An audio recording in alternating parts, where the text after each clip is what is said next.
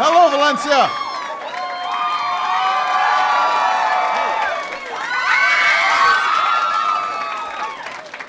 Well, thank you so much. It is great to be back in Orlando. I'm glad some of you came to work while a lot of folks are pretending to work and watching the tournament. You know, I know there's must be some Gators fans around here. They are an outstanding team. I put out my men's bracket. I've got them going to the Final Four. And they could win the whole thing, in which case I won't win the $1 billion. You know, you can only pick one winner. There's 63 colleges mad at me. But you know, so I understand there's some neighbors up the road in Gainesville who are not happy with me. It'll be even more tomorrow when I release my women's bracket, because you can't please everybody. But we've got you know, some terrific elected officials here. I just want to, in particular, thank the mayor of Orlando, Buddy Dyer, who's been a great friend, and give him a big round of applause. And I want to thank the president of Valencia College, Sandy. Where's Sandy? Sandy Schubert. There he is. We've got the president of the West Campus, who I just had an amazing conversation with, Felicia Williams. Where's Felicia? There she is. I want to thank everybody here at Valencia for having me. You know, a few years ago, I announced a new competition called the Aspen Prize to recognize exceptional community colleges. And lo and behold, your school, Valencia, was the very first school in the entire country to win this prize. Which, you know, so between the students' hard work, the outstanding faculty, the administrators who are making sure everybody has what they need to succeed, you know, Valencia graduates are leaving here ready for a career, ready to continue their education, ready to pursue their dreams wherever they may lead. And so this college represents what's best in America. The idea that here in this country, if you work hard, you can get ahead. And restoring that opportunity for every American, that's been our driving focus as a country. That's driven everything I've done since I came into office.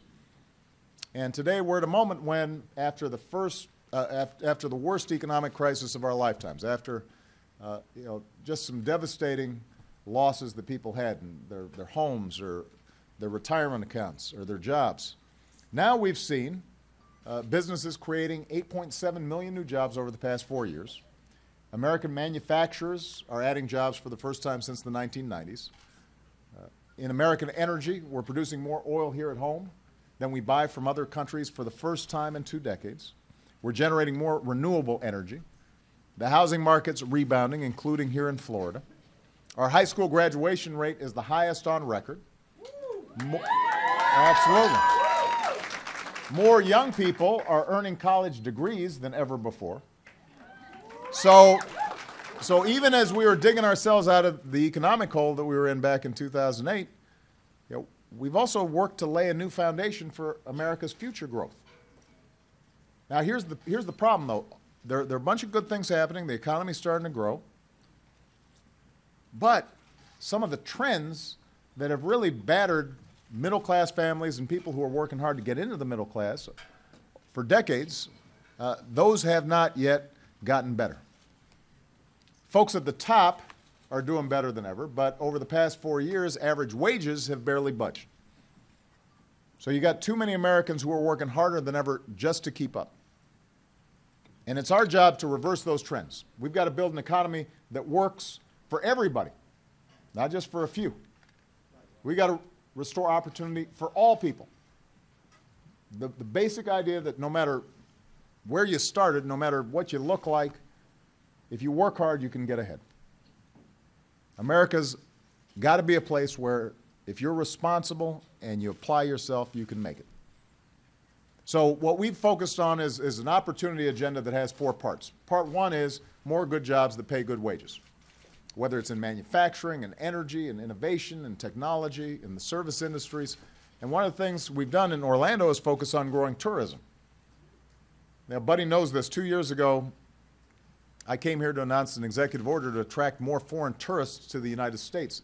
And last year, spending by foreign tourists was up almost 10%. That is a huge boost to Florida. We got to keep on taking those kinds of steps. Part 2 of our opportunity agenda. We've got to train more Americans with the skills that they need to fill the jobs that are actually out there. Not just today, but also tomorrow.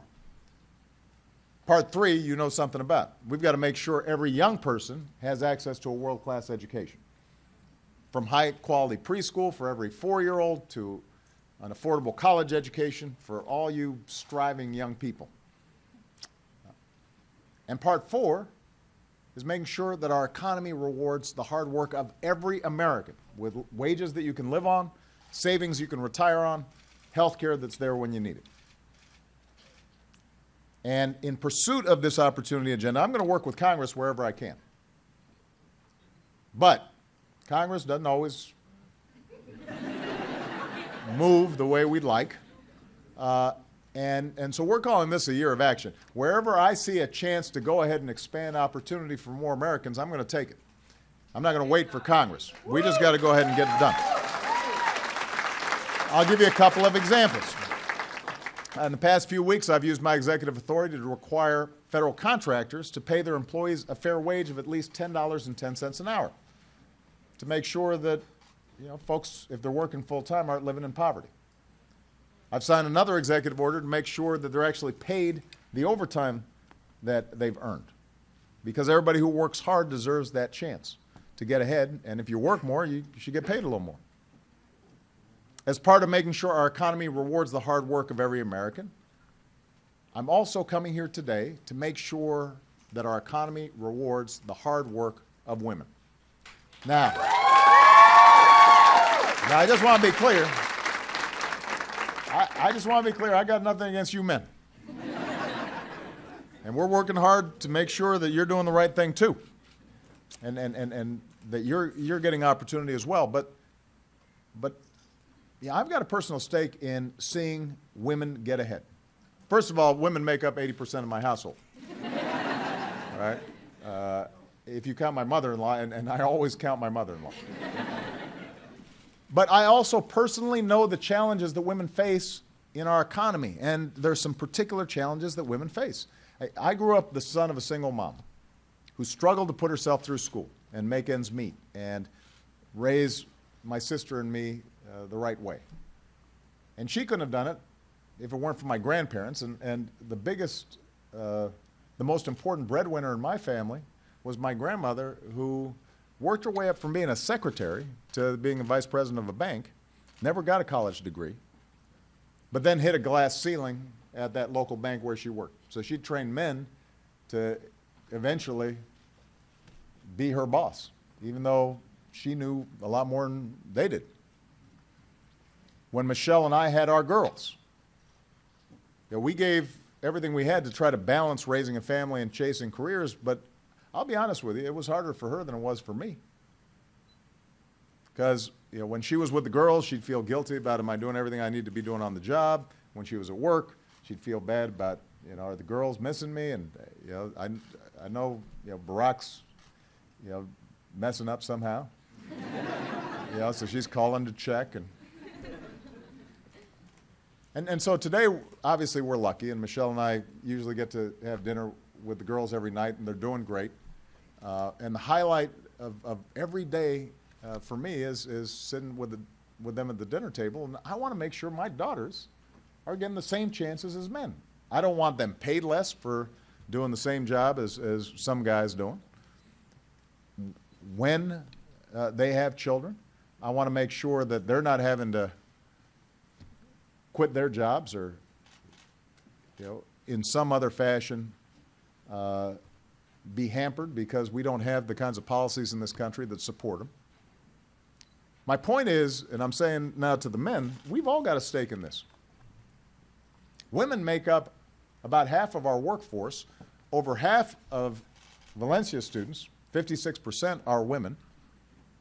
In fact, for more than 2 decades, women have earned over half of the higher education degrees awarded in this country. So that means soon, for the first time, America's highly educated workforce will be made up of more women than men. But the thing is, our economy hasn't caught up to that reality yet. So you've got too many women who work hard to support themselves and their families, including the 20% of women enrolled in college who are trying to raise kids while earning a degree, and they're facing unfair choices or outdated workplace policies that are holding them back. That has to change because it holds all of us back. When women make less than men, that hurts their families, including their partners, their husbands, their kids. They've got less to get by on. It hurts businesses because now their customers have less to spend. When a job doesn't offer adequate family leave to care for a new baby or an ailing parent, that burdens men and children.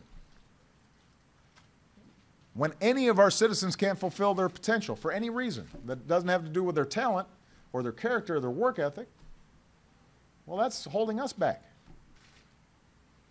We do better when everybody participates, when everybody's talents are put to use.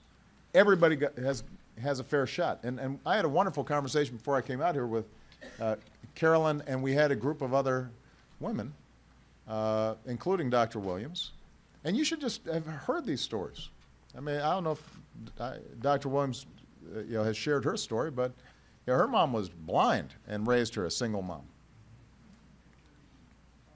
And, she had to go to school and get a job, and when her child was born prematurely, her blind mother comes down to provide child care because that's the only way it could manage it. You had another young woman describing what it's like when you got twins, preemie babies, and she's having to quit her job because there's no child care available, and how she needed WIC and other programs to support her, even though she had a loving husband who was helping out. So this is a family agenda, but it starts with making sure every woman is getting a fair shot. It's time for a woman's economic agenda that grows our economy for everybody. Now, that begins with making sure women receive equal pay for equal work. This is a really simple principle. This should not be confusing. Today, it's not that complicated. Today, more women are their family's main breadwinners than ever before. But on average, women are still earning just 77 cents on every dollar that a man does. Women with college degrees may earn hundreds of thousands of dollars less over the course of her career than a man at the same educational level. And that's wrong. This isn't 1958. It's 2014. That's why the first bill I signed into law was called the Lilly Ledbetter Fair Pay Act. And it made sure that it was easier for women to sue if they weren't being paid the same as men. And in the coming weeks, Congress will have a chance to go even further by voting yes or no on what's called the Paycheck Fairness Act. Right now, a majority of the senators support that bill, but so far Republicans have blocked it. We've got to get them to change their minds and join us in this century because a woman deserves equal pay for equal work. It's pretty straightforward.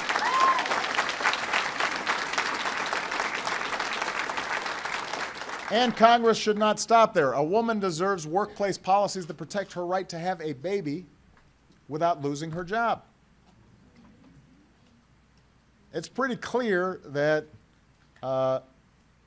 if men were having babies, we'd have different policies, right? I mean, we know that's for certain. A woman deserves to take a day off to care for a sick child or a parent without running into hardship. So Congress needs to act so that Americans join every other advanced nation on earth by offering paid leave to folks who work hard every day. It's time to do away with some of these workplace policies that belong in a Mad Men episode we've got to make sure that every woman has the opportunities that she deserves. Because when women succeed, America succeeds. I truly believe that. And on the ride over here, we were talking about some of the best practices of companies that are highly successful. It turns out that if you give families, you give your workers some flexibility so that if they've got a sick child or a sick parent, they have a little time off. That those employees are more productive, the companies do better, you have less turnover. So it's good business practice. It's the right thing to do. At a time when women hold the majority of low-wage jobs, Congress is going to get a chance to vote yes or no on whether millions of women who work hard all day deserve a raise. There's a bill before Congress that would raise the federal minimum wage to $10.10 an hour. That would lift wages for nearly 28 million Americans across the country. And again, it would be good for business. Because what happens is more customers have more money to spend. It'll grow the economy for everybody. It's time for Congress to join the rest of the country. It's time for, we're calling it the 10-10 campaign. Give America a raise. And that, in particular, will help the disproportionate number of women who are in lower wage jobs. And on each of these issues, members of Congress will have to choose between helping women and families get ahead or holding them back. Now, part of our challenge is fewer than 20 seats in Congress are held by women. I think we're all clear that Congress would get more done if you kind of even that out a little bit. I'm pretty confident about that. But in the meantime, we're going to keep making the case as to why these policies are the right ones for working families and for businesses. So over the next few months, my administration is going to host a series of roundtable discussions like the one I had in different parts of the country, just to hear stories about issues like workplace flexibility and opening up new leadership opportunities for women. And it's all going to lead up to the first ever White House Summit on working families that we're going to be holding this summer. And maybe some of you will participate, because we want to hear your stories. Now, let me close by mentioning one last policy that's benefiting millions of women right now, and that is the Affordable Care Act. I know there's a lot of politics around it. I know there are a lot of TV ads around that don't always accurately reflect what's going on, but right now, despite the fact that the website was really bad for the first month, it's now fixed. More than 5 million Americans have signed up for plans at healthcare.gov. More than 5 million.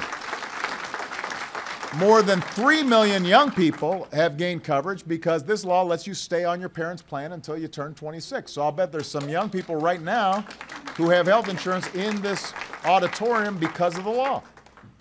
And thanks to this law, no American, zero, can ever again be denied health insurance because of a pre-existing condition.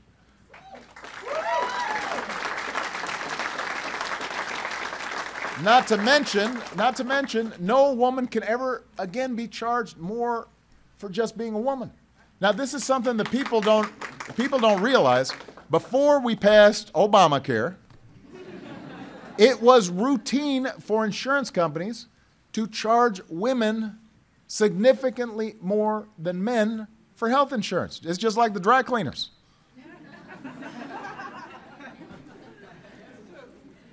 You know, you send in a blouse, I send in a shirt, they charge you twice as much. But what was happening, the same thing was happening in health insurance.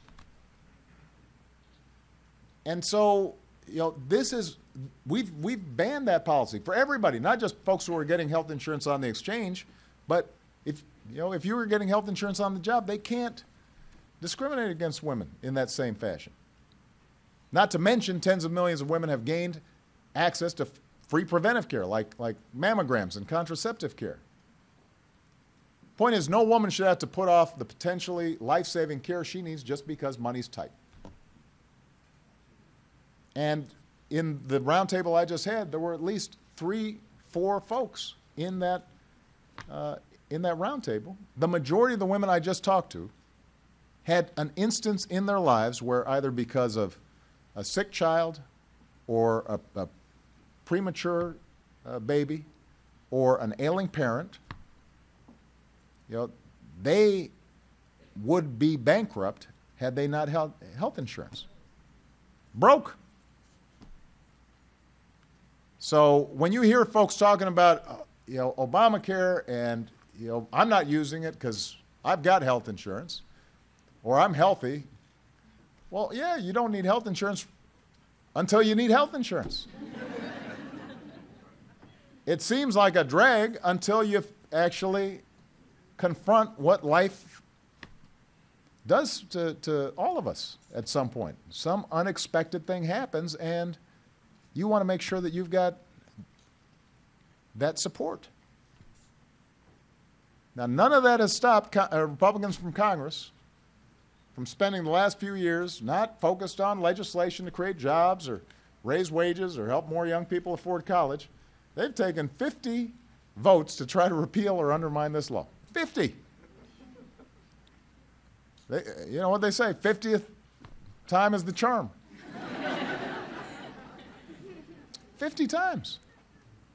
And it's not just to try to improve the law or here's a particular problem with it. No, we just want to scrap it so that millions of people who now have health insurance, we want them to go back to not having health insurance.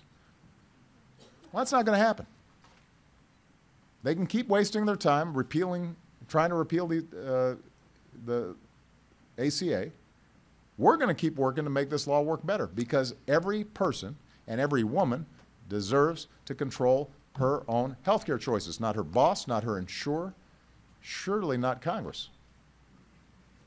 So there's an important deadline coming up, by the way. This is now the last call for 2014.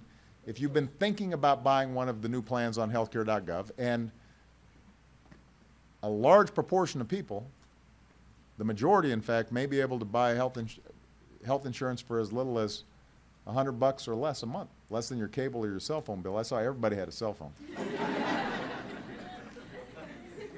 But the deadline to get covered this year is March 31st, which is just 11 days away. So if you are uninsured, check out your new choices at healthcare.gov. Many of you will be able to get covered for $100 a month or less. If you're already covered, then help get a friend covered, because that's part of what America's about, taking responsibility for working to achieve our own dreams, also coming together to help our fellow citizens pursue and secure their own dreams as well. There are just such amazing stories of the women that I talked with before I came out here. Every one of them, at some point, had made a major sacrifice on behalf of their families. One woman had a severely autistic son, took 12 years off to raise her 3 kids, including this son, before now going back to school and being able to teach once again. Just like my mom, just like my grandma, I didn't fully appreciate at the time the sacrifices they were making. I was talking about how I used to complain to my mom when she was going to school and working, why are we eating the same thing every night? Because she was doing so much and then coming home and still taking the time to make sure that I had a decent meal. That's what built this country, those kinds of sacrifices. And we've got to make sure that we as a country are helping people who are so courageous and so brave and working so hard. All those moms and grandmas and young women like Carolyn who are trying to start their own businesses. We've come a long way together over these past 5 years, but we've got to do more to restore opportunity for everybody, whether you are a man or a woman, whether you are black, white, Latino, Asian, Native American, gay, straight, with or without a disability. All of us have something to offer. All of us have a place in this American story. And as long as I have the privilege of being president, I'm going to keep working to make sure every single one of us have a chance to succeed. Or as you say here at Valencia, we say you can. Thank you, everybody. God bless you.